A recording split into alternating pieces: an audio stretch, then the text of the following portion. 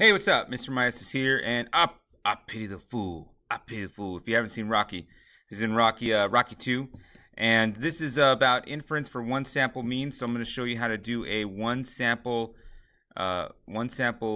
hypothesis test using a T distribution.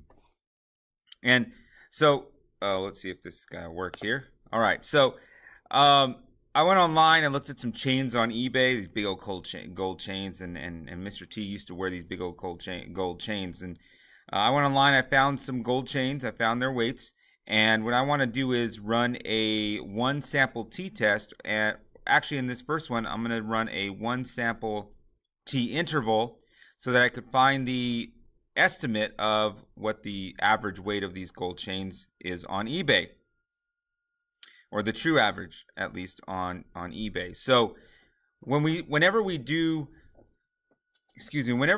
a one sample T test, we need to make sure we do our hypotheses. We need to make sure we do our hypotheses, and we have some conditions for inference that we have to do. All of these are discussed in my previous videos on inference for one sample T, whether we're using a T interval or a T test. I have other videos, but I'll run through these really quickly with you, and then I want to show you just in this video how to do these T tests and a T interval in the program called Geogebra online. So we're going to do some inference. We're going to use a T model, so a T distribution, and a T distribution has degrees of freedom. So we're going to make sure that we have our hypothesis written, and we're going to make sure that we have our conditions. Our conditions for a T model are going to be that they're randomly selected, less than 10% of the population. Again, I've run through this in other videos. Go check those out. And then the last one, of course, is our nearly normal condition, and that basically says that we have to have a unimodal and symmetric distribution if our sample size is less than 30. If it's greater than 30, then we're probably going to use a normal model, or we can just use the central limit theorem, and that works. So if you're doing this for an AP Stats class, make sure that you draw the histogram or you draw a dot plot for that third condition to show that the data that you got in your sample were unimodal and symmetric. All right, then we'll write our conclusion. So these are the conditions for the T distribution. You can pause this, write it down, and we'll continue. These are some of the formulas that you'll need. The standard error, S over root n, and the confidence interval, x bar plus or minus the T star, or the T that aligns with your confidence interval with the degrees of freedom. That's easiest if you use a T table, and then we're going to multiply that by our standard error. And then when we're looking for our T statistic in our hypothesis test, we're going to have x bar minus mu over the standard error. Okay, oops. Let's go on to the next one. Now, here's our question. Mr. T pities a fool whose chains are not at least 325 grams on average. He's definitely about doing statistics. So, is there enough evidence that the chains from eBay are not heavy enough, and we're definitely in need of Mr. T's pity? So we're going to figure that out, and we're going to use Geogebra to do that. And of course, we're going to do a Mr. T test on this. That's just a silly joke here. Okay, so what we're going to do is, I need to go back to this slide, and I'm going to go to geogebra.org. All right, so www.geogebra.org. And we're going to go ahead and hit this little plus here, and we're going to start Geogebra.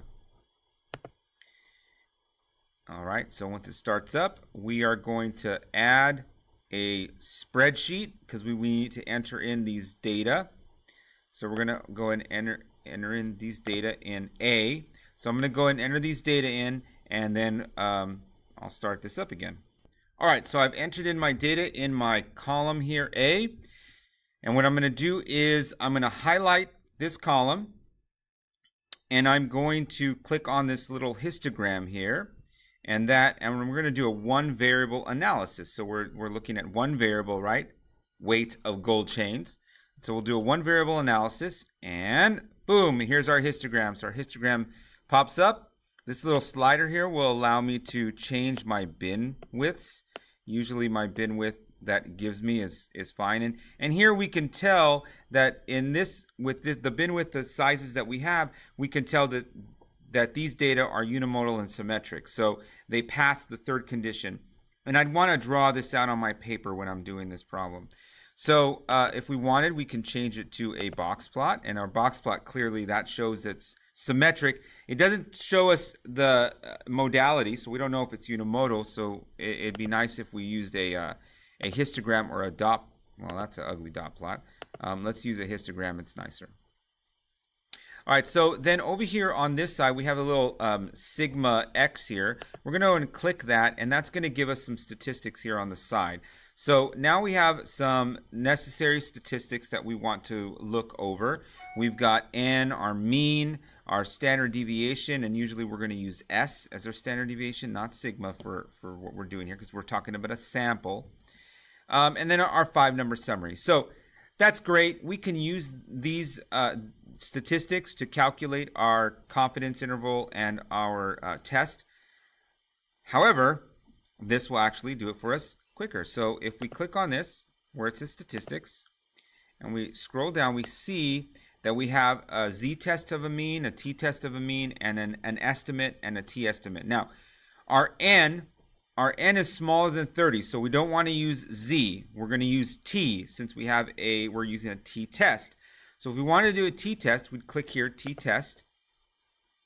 And we'd say, okay, our null hypothesis is that mu is equal to, what was our null hypothesis? Mu is equal to what? So we're talking about, Mr. T says it's at least 325.